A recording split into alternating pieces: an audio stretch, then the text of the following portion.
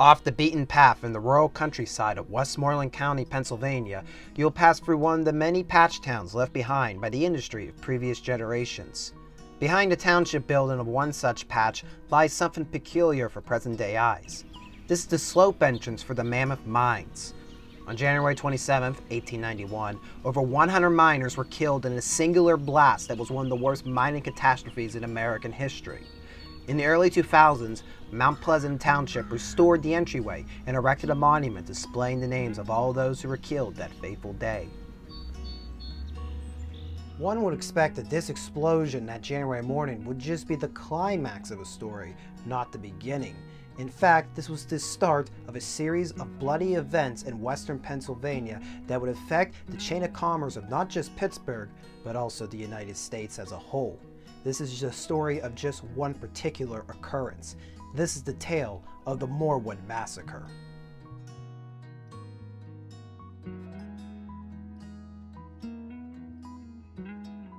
The people living within the Connellsville coalfield began 1891 in less than favorable conditions. A depression in the value of coke hampered the coal-coke steel chain that fueled the Pittsburgh region.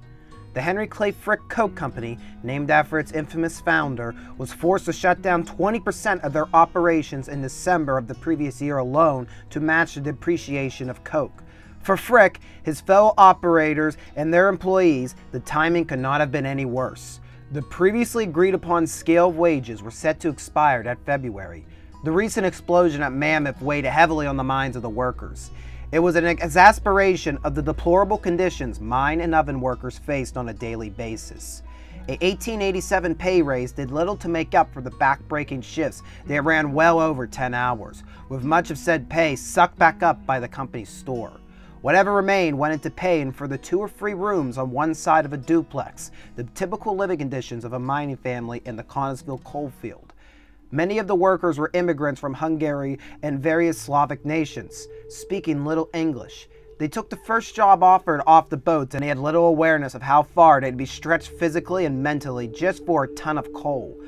If anyone tried to unionize for better working conditions, they'd often be kicked out of their homes and immediately replaced.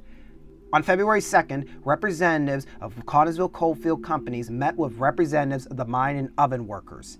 In previous years, an amalgamation of smaller organizing bodies would have spoken, all with different requests. On this Groundhog Day in 1891, however, the workers were represented by the recently formed United Mine Workers of America, whom took a bold first step. Their demands included a reduction to an 8-hour workday, a 10% raise for most workers, a limit on housing rent, a 3-day notice of firing of a worker, and extra pay compensating for working conditions. Additionally, the UMW made a push for the companies to only employ union workers. The representatives of the company expectantly rejected all the demands. Partially out of an inability to meet these demands due to the depression in the value of coke, but also of personal spite that Frick harbored from being forced to agree to prior negotiations with the workers. The only thing the operators offered was a 7% decrease in wages. It was inevitable that a strike was going to occur. Both parties agreed mutually that a month-long shutdown of the Connellsville coalfield could spike the value of coke, opening the door for future negotiations down the road. Therefore, on February 10th, the ovens in the Connellsville coalfield went silent as thousands of workers walked off the job. The effects of the strike were swiftly seen as all the patch communities became devoid of life. Miners and oven workers were quickly evicted from their dwellings as soon as their money ran out. They moved to the border of company property, establishing tent cities that covered the hillside of southwestern Pennsylvania. Here they would be supplied with rations and other basic necessities purchased by the UMW. The union, however, was still in its infancy. As such, funding for this particular strike was going to be limited. Even only a few weeks in, the strikers were experiencing the effects of funding being stretched tight. While there was reports of some violence breaking out in the southern end of the coalfield, the strikers around the borough of Mount Pleasant remained relatively relaxed. The town of several thousand, with its grand Main Street-lined shops, was sandwiched by patches. Along the southwestern slope, which the borough sat on, lay one such patch, Morewood.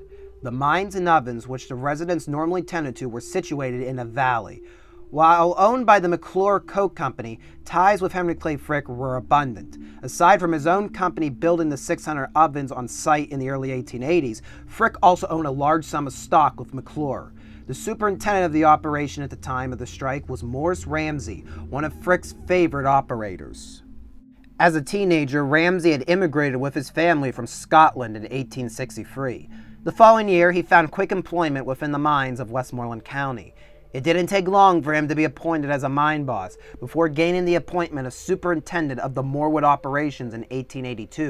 In 1887, he moved his family to the edge of the patch community where a large Victorian home was placed on the hillside overlooking the ovens. Frick was so impressed with Ramsey's handling of Morewood that he soon gained jurisdiction over 4 other coke and coal operations surrounding Mount Pleasant. Although things appeared peaceful from his porch, Ramsey was growing a bit unnerved by reports of violent clashes elsewhere in the coal field. He hoped professional armed hands would be given to him quickly if such a thing was to occur at his own works. As the strike dragged into March, both sides were becoming restless. Coke was, and still is, critical in the creation of steel. Frick had predicted correctly that the value of coke would spike as a result of the strike, and he knew this because his close business partner, Andrew Carnegie, was continually writing him asking for updates on the strike. Carnegie wanted to know when the coke trains were going to start running back into his own steel mills down in Pittsburgh. But Carnegie grew a little concerned when Frick already had planned out arrangements for a new scale of wages without consulting the strikers. To announce terms and try to start ovens is a very serious step to take. It should be postponed until the last day possible, as every day's idleness will render starting easier. I should not think of making a move this month. Cannot Lynch get some of the men to suggest a sliding scale, and you offer one in compliance with the request? This is the shape to get it in, and I think Lynch could lead up to that subject and get enough of the men to base your action upon. I do not like your idea of thrusting it upon them. It would show too clearly your desire to start. Carnegie had pushed Frick to negotiate in the previous strikes in the Connellsville coalfield. Frick would not bend the knee in 1891. Frick had buyers demanding coke, therefore it was simply time to turn the ovens back on, with or without the help of the strikers. On the morning of March 25, 1891, strikers at Standard Shaft would find a simple piece of paper tacked on the wall of one of the mining offices. It announced the passing of a new 3-year sliding scale that would be pressed into service immediately across all operations in the Connellsville coalfield, starting at just $1.75 a week. The notice also would institute a 9-hour workday, prohibit any further striking, and outlaw negotiations of union contracts. To say that the strikers were upset is an understatement. Many quickly began to cuss and shout, grabbing logs and breaking the nearest thing in sight. The new scale wages were outrageous, but the companies not even given the decency of a meeting with striking representatives in person was the last straw.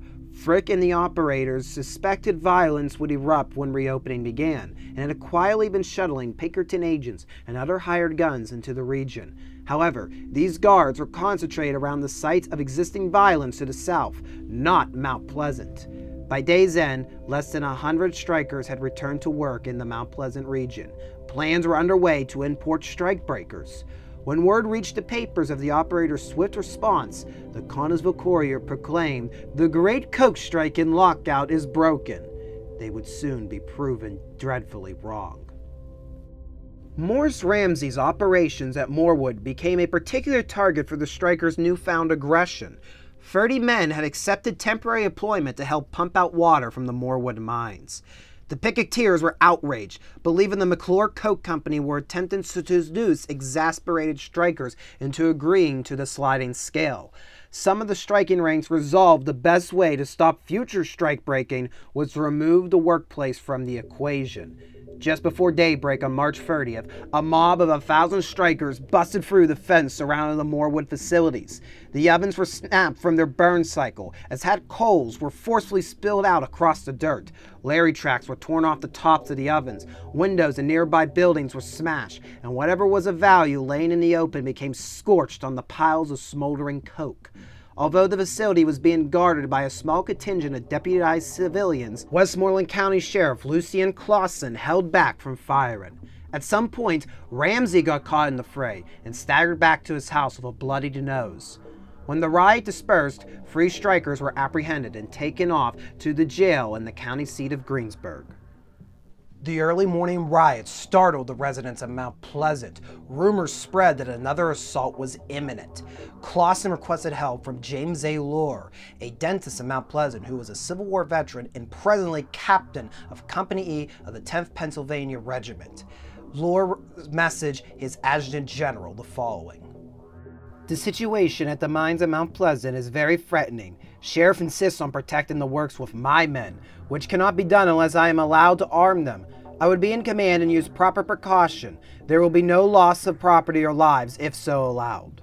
Lohr soon received a reply that stated no word of disorder had reached National Guard High Command, and that National Guard property such as firearms could only be pressed into service by order of the governor. On March 31st, Clausen wired that very request to the desk of Governor Robert Pattinson.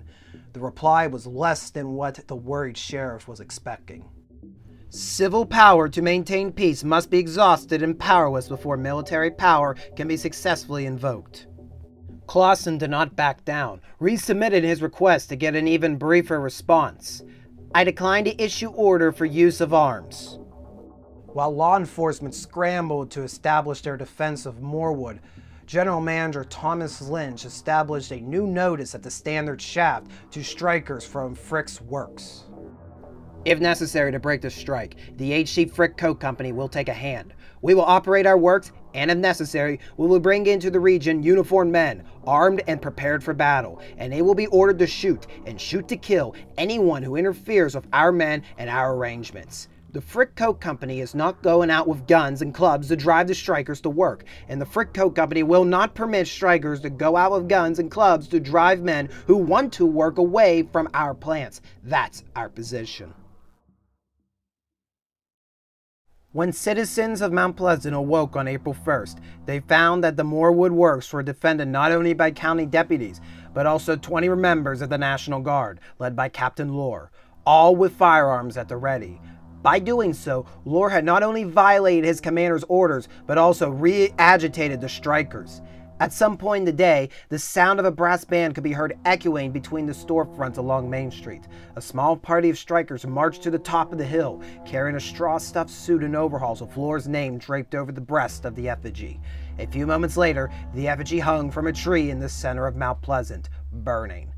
"Resolved that we, the citizens of Mount Pleasant, condemn the despicable action of Captain J.A. Lohr in taking the sides with monopoly and against ill-paid labor by volunteering his and his company's services for the purpose of creating disturbances between the operators and men."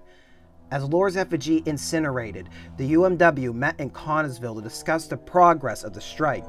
After 2 months, it was apparent all the demands would not be met anytime soon. The union's president, John B. Ray, declared that the strike should shift the focus upon reducing the workday to 8 hours and leave the sliding scale for another fight. He felt confident the strike could hold strong through much of 1891, claiming, "Our troubles have been very exaggerated. The operators themselves are wholly responsible for what difficulties may arise. The understrappers are doing all they can to provoke the men into a conflict that they may have something to go before the public with." Ray neglected to talk in detail on the Morewood riot, pushing it off as nothing more than a few mischievous boys. Frick was slightly less brief on the matter. "Our policy has been to offer as good wages as possible to the men. We have tried to make the reduction as slight as could be, yet the men, led by so-called leaders, are dissatisfied and are doing all they can to injure us. But we will not stand by quietly and see our property destroyed. As I have said, we have issued our etiquette, and that is all there is to it." The darkening of the landscape over Mount Pleasant did little to quell the uncertainty and unrest amongst the strikers. Ramsey put what remaining guards and employees he had to clean up the ovens for operation in the near future. Meanwhile, in Standard Shaft, strikers were hosting a meeting. Topics of discussion was most prominently about the 32 writs of injunction issued by Sheriff Clausen out to key labor leaders amongst the striking force. Clausen was hoping that by doing this, it would ebb any future violence. all it did was make the strikers more angry. Coupled with the fact that these strikers had been out of a home for months, had no money, were running on limited rations, they were fed up with the situation of the strike. And considering that the union were now pushing away from getting the sliding scale removed, the strikers around Mount Pleasant felt they had no choice but to demonstrate by making another run on Morewood. Clawson had left the Morewood works to the care of Deputy McConnell and Captain Lohr. They had approximately 60 men at arms strategically placed throughout the region. Lookouts on horseback on Main Street, McConnell and several deputies on the porch of the company's store, Lohr and his volunteer National Guardsmen at the main gate along Stonersville Road. Shortly before 9, Lohr received word of a mob of 300 strikers moving from the southwest. Shortly after, word of another gang were on the move from the north. Drums could be heard echoing off the rolling hills, but it would not be until after 10 p.m. that a party of 150 strikers appeared, being led by a band of percussionists. They all had some sort of blunt instrument slung over their shoulders. The angry noises of the strikers went silent at the sight of Lohr and his guards brandishing their rifles. The band continued on, remaining quiet until they got to Standard Shaft. Shortly after midnight on April 2nd, arriving groups of strikers merged into the existing party gathered around Standard Shaft. Over 1,000 were in the streets, parading around with a drum and brass band while waiting for word of where they would go next. At around 2:30 a.m., the word passed through their ranks. "To Morewood!" 2 squads, numbering 500 each, began making their way through the streets of Mount Pleasant. One squad paused to sever the telegraph lines, hoping to cut any warnings to Morewood. However, operators cowering out of sight of the strikers quickly repaired the lines as the mobs disappeared into town. Lohr received the warning just as the first squad turned onto Stonersville Road, being guided by 2 groups of drummers. The strikers encountered McConnell, only pausing though to heckle the deputies standing along the porch. They advanced to the bottom of the hill, where Morris Ramsey's elegant home overlooked the ovens and mines he supervised. Lohr stepped forward, ordering for the crowd to halt. They were now nearing his company's stables, just feet from the main gate, and not stopping. Lohr started shouting to halt in Hungarian. Some of the strikers broke toward the fence around the ovens, where the guardsmen had their guns trained.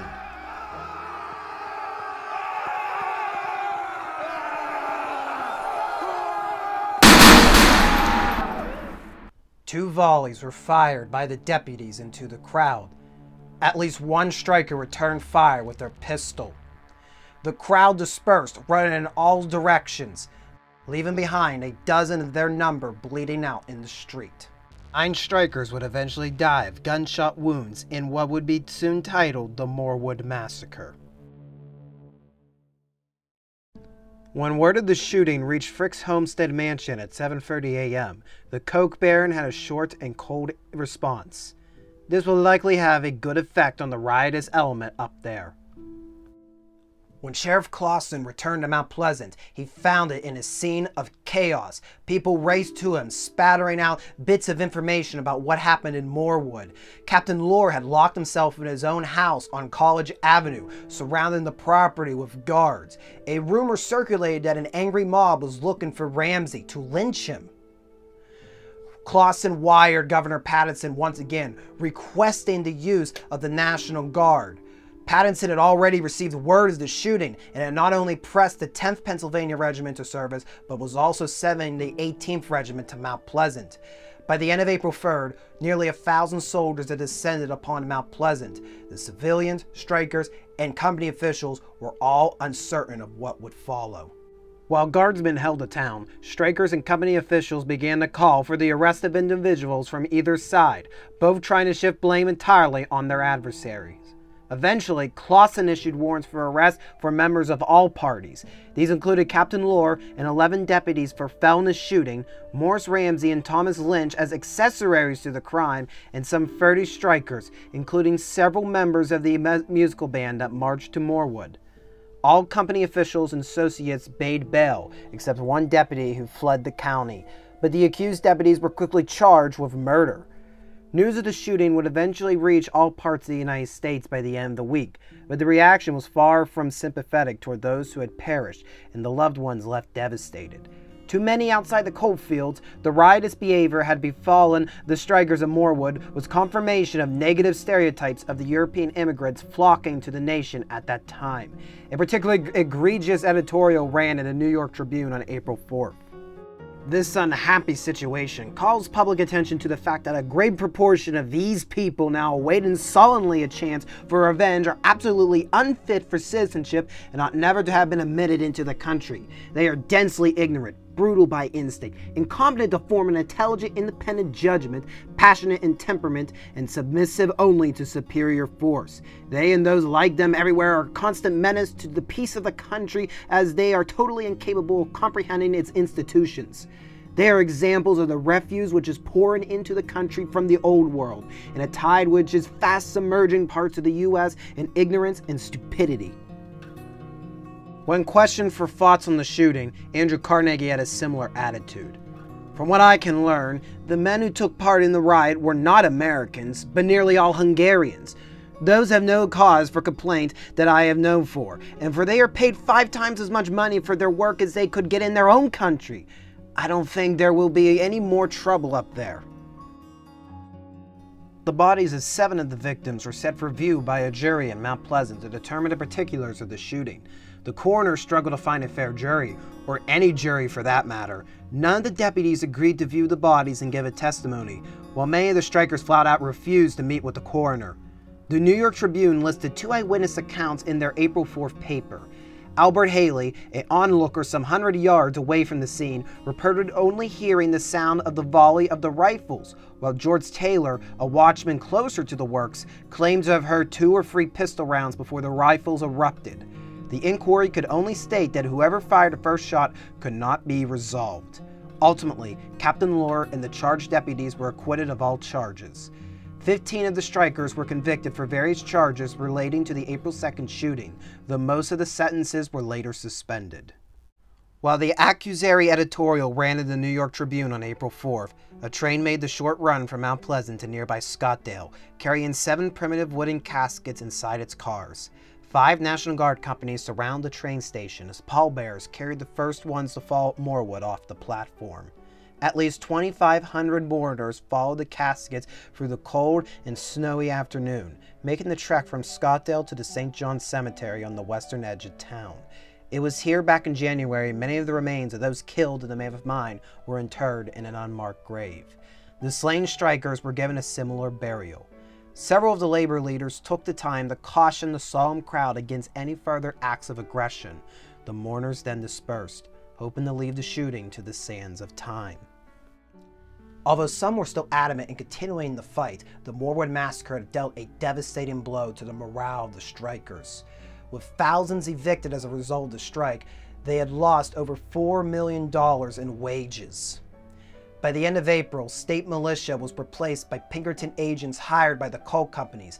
They dotted in every patch community around Mount Pleasant. Nevertheless, violence still occurred. In late April, a stick of dynamite was detonated in front of homes of strikers considering returning to work. Ramsey and Lynch were both on high alert. However, Frick was confident that the strike was nearing its conclusion. After the acquittal of Captain Lohr, most of the strikers returned to their jobs. On May 25, 1891, at the end of a telegraph message from Henry Clay Frick to Andrew Carnegie, there was the declaration, "Coke victory complete."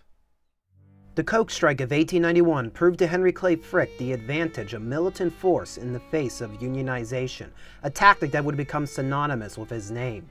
The Morewood Massacre would be yet another ugly reminder of the great gap between rich and poor, as well as reinforcing prejudice against mine and oven workers, especially immigrants. Unions like the UMWA would walk a fine line between peace and violence in future disputes.